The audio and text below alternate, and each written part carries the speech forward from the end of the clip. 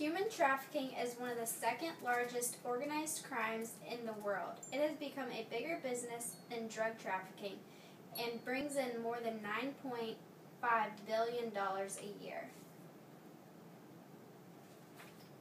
80% of human trafficking victims are females, and 90% of human trafficking is sex trafficking. Sex trafficking is a pretty word that describes a victim who has been brutally raped, beaten, and forced to fulfill the fantasies of someone who viewed her as a plaything and not a person. Human trafficking is also commonly referred to as modern-day slavery. Human sex trafficking has just recently begun to receive the attention it desperately deserves. The majority of sex trafficking is happening right here in our own country. As a united country, we need to bring light to this horrific crime. The first step is to make awareness of this issue. There are many organizations that you can join that do just that. We need to help spread the awareness of sex trafficking. Safe Horizon began one of the largest anti-trafficking programs in 2001. According to the site, since its founding, the anti-trafficking program has helped in over 360 cases within and outside the New York metropolitan area, giving human trafficking survivors from more than 60 countries a means to truly escape modern-day slavery.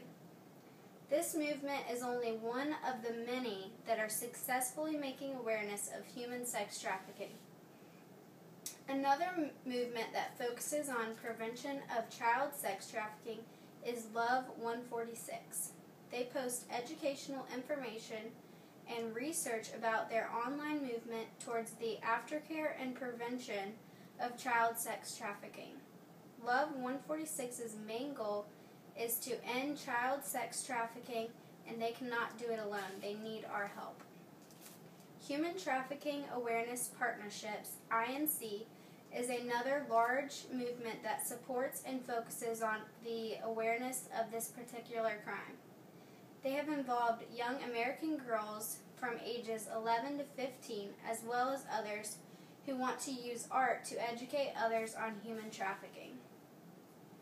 The list of movements and programs like these are endless. Of the uncountable existing movements, you would think that the whole world would be aware of sex trafficking. However, that is not the case. We need to start more awareness programs and get involved in an existing one. If we get involved with one of these programs, we can help men, women, and children all around the world that have survived this. We can also help prevent this from happening and reduce the amount of victims. These victims feel worthless and they feel like they have no purpose in life anymore.